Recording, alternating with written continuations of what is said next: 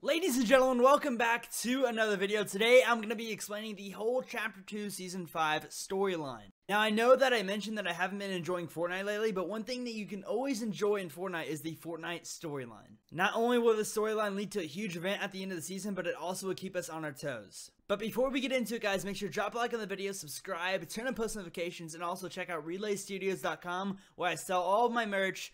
It's pretty comfortable in my opinion. It's the most comfortable clothing that I own, and you can learn more about me, so I'd really appreciate that. Also, I started a reaction channel. It'll be right here, somewhere above me. Anyways, link to that is in the description as always, and I appreciate all the support, guys. Without further ado, let's get right into it. In the aftermath of the battle to save reality, Agent Jonesy wakes up in his office and answers the ringing phone. A mysterious woman, theorized to be a superior, tells him that although the 0 point isn't destroyed, it is still exposed and unstable. This means that Agent Jonesy must go into the loop to reseal the bridge, stabilize the 0 point, and not let anyone escape the loop. Jonesy then takes a backpack containing a strange rift device. Before the woman on the phone could inform him not to draw any attention from the 7, Jonesy already left. As all the IO guards rushed to the area, he entered a room which presumably was the same room where the 0 point was once contained. In the room, he creates a signal to track all hunters across realities and finds 7 signals. A large ball of energy is then sent into a giant hole at the center of the room, created by the 0 point being pulled from the gateway by Galactus, pulling Jonesy in and supposedly, although quite confusingly, teleporting him upwards into the 0 point. Now hovering high above the island with his goal to find the hunters, he returns with Mandalorian, Reese, Mancake, Maeve, Condor,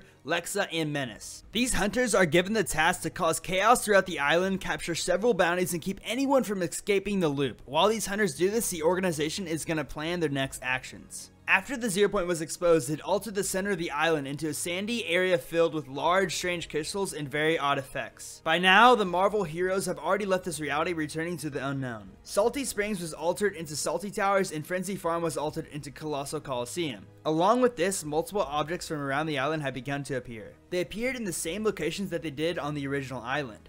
The islands were speculated to combine. At the same time that was happening, the organization known as the Imagined Order had begun to appear very often. They built Stealthy Stronghold, which appeared to be a large fortress housing a jungle. Near the center of the island, they also built Hunter's Haven.